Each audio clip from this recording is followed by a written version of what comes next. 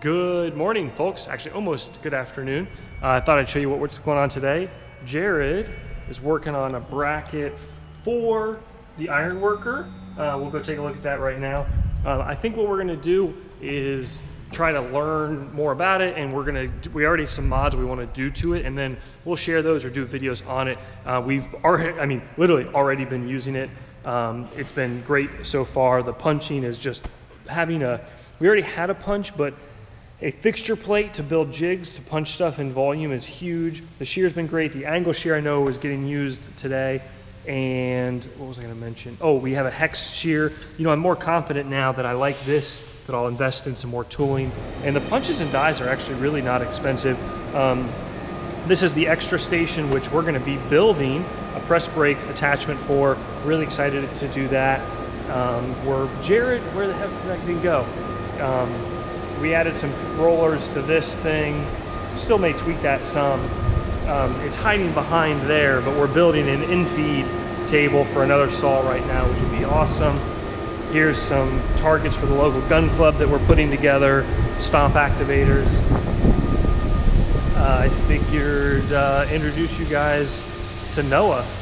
Noah's a summer intern, and he is working right now on some blocks for a chemistry department. They're vial holders that are pretty good sized chunk of aluminum.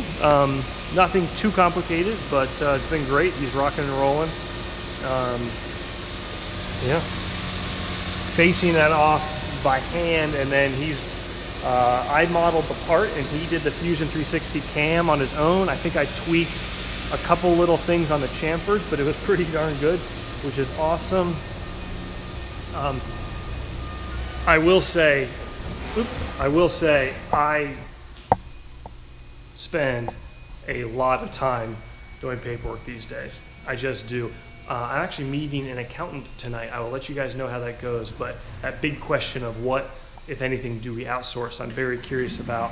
I wanted to also share, so we're working, I've got a project that is this thing that we need to make, not this thing, this heat sink.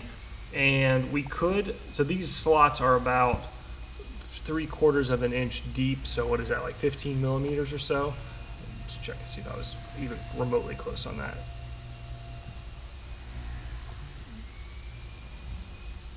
Yeah, 18 and a half. So rather than mill those with an end mill, I think I just modeled up this slitting saw quickly, and I was going to make the arbor, but I think we're actually going to get by with a factory arbor.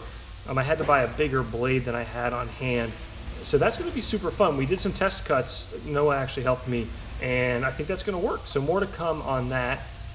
I also wanted to mention, we just did this shaft, and it's funny. I love the Tormach lathe. There's sometimes I get frustrated, and most of that is related to, like I've said, the bigger diameter stuff. But I gotta say, it's an awesome machine.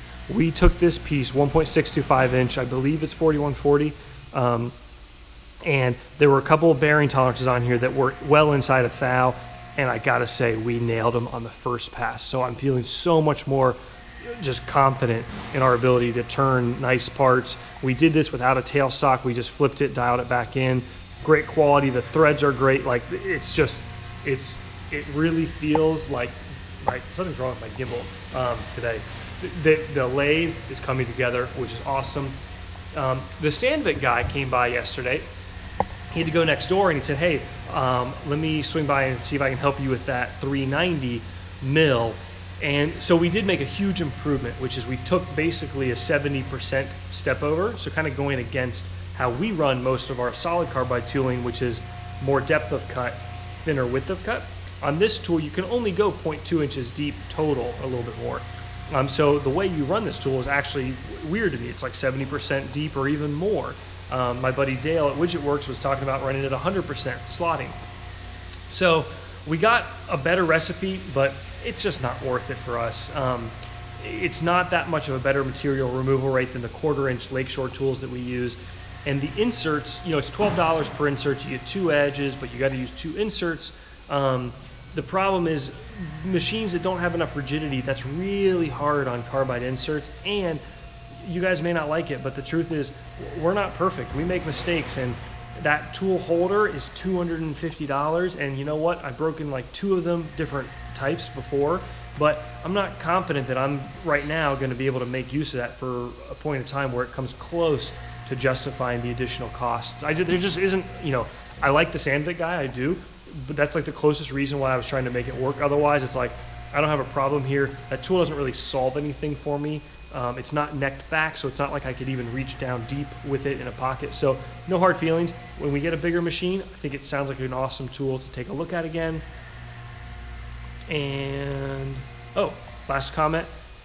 Someone sent me a good article. It was actually religious, but it was, which is not what the point for me, but one of the things it talked about is reminded me of one of the most important lessons in life, which is to achieve great things, you've got to do it over time, and you've got to have a plan, and you got to do a little bit each day. And I will tell you folks, that is the one reason I'm here and in this building today.